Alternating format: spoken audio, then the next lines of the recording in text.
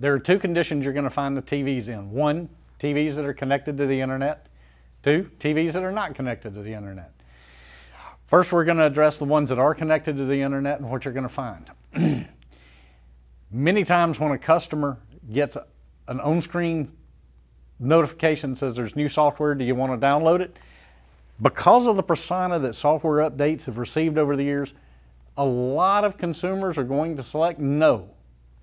Therefore, when we release software updates to correct issues, correct problems, correct settings that we find with our product over time as environmental changes occur, HDMI versions, etc., then the customers may select no because of the persona that they have about software updates. This can create an issue that is covered in bulletins or fixed by software updates. So what we're going to do is we're going to start off by going through the customer's menu, what you're going to find, how you can correct it. We're also going to show you how you find the software and download it onto a USB drive and load it into the television. So with the customer's TV in the customer's menu, what I'm going to press is I'm going to press the settings key, which is a gear-shaped key. Then I'm going to go into all settings. If I go down here to the general setting in the customer's menu, I'm going to scroll down with the thumb wheel or with the arrow key to an item in this general menu that says about this TV. When you come into this menu, it's going to tell you how things are set up. It'll tell you what version software is presently in the television, and it will tell you whether automatic software updates are allowed or not. With this setting in the off position, it'll ask the customer, do you want to download the new software? Yes or no. If this is turned on, then the only notification that they will receive is going to be a notification. New software has downloaded to your TV that will take effect the next time you turn the TV off and then back on. We have designed our product to be invasive to the customer's use of the product when there are software updates. Now, if you turn this on, that's what they're going to start to see. Now, if you just now turn this on, this may be an old version. You can do a live check for software updates and it will check to see if there are any software updates available. It'll tell you it'll take a few seconds for it to look at the server and check to see if there's any version updates. With the customer's permission, I would leave this automatic software updates on a television that is connected to the internet. And please let them know that it's not evasive and will shut their TV down whenever there's a software update. It'll just let them know that it's been updated and it'll take effect next time they turn it off and back on. If there are no updates, this is what you'll get. There's no updates found. If there are updates, then it will tell you that there's new software and it starts to download automatically.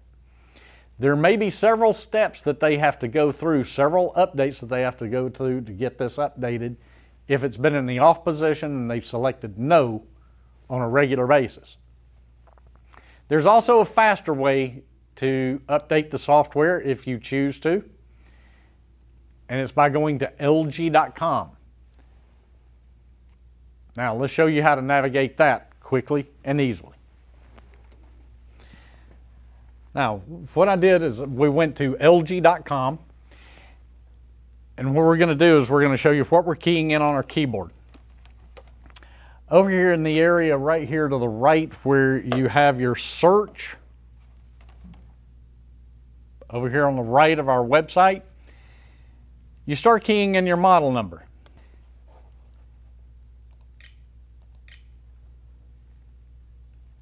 Now when you get part of the model number keyed in, what it will do is start sorting through our model numbers to where you can select the model number that you're dealing with. I'm going to select one of these.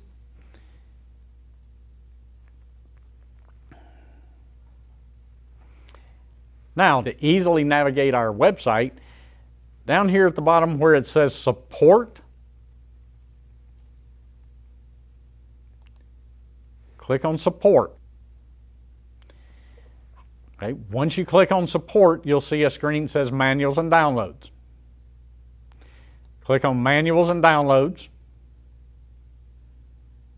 Now see, on this screen is where you can access user guide information, and several other abundant amounts of information. Now, there are two, in rare cases you're going to see this, where there are two different software versions.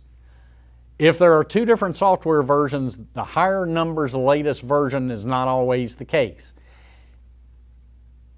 See where it says in red reference?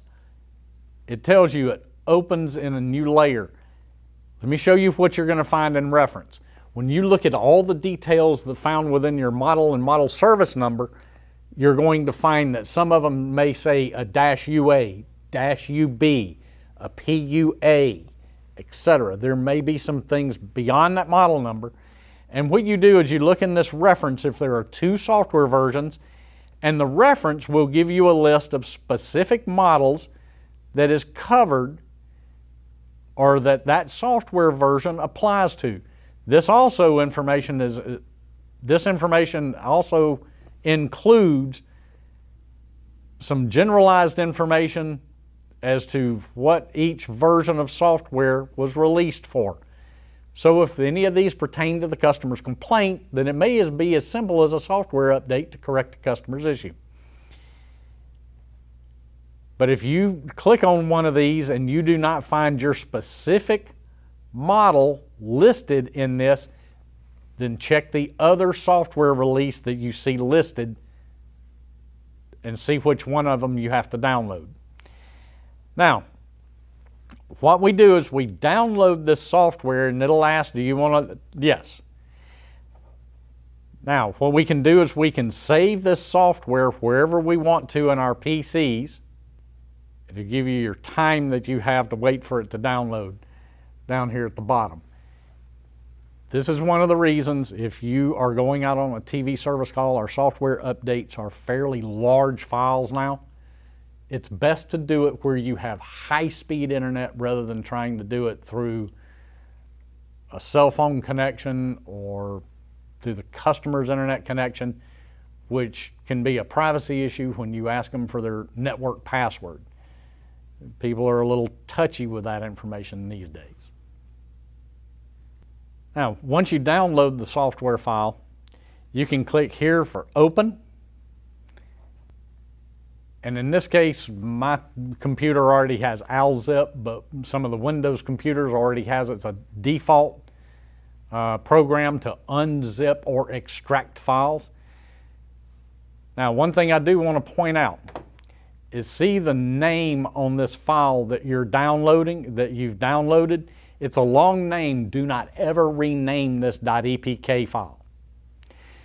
The way you downloaded it, it is zipped. It is compressed. The TV does not have the capability in its software to uncompress one of these type files. So what you have to do is you have to click on the file and you have to click Extract. Then you can choose where you want to save it on your computer or your USB drive. Now, if your computer has a USB drive plugged in, what I will do is select the USB drive, and I would extract it onto the USB drive. Now, when you extract it, you'll see this on your screen. And it will immediately open the location that it was extracted to.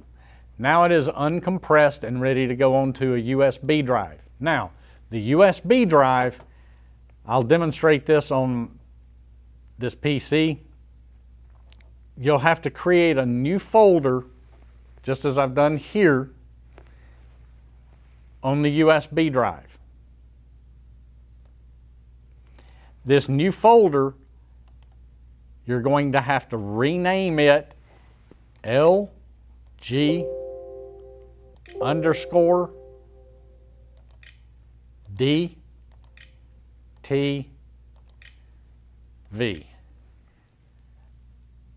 Then what you'll have to do is you will have to take this file and put it in that folder on the USB drive.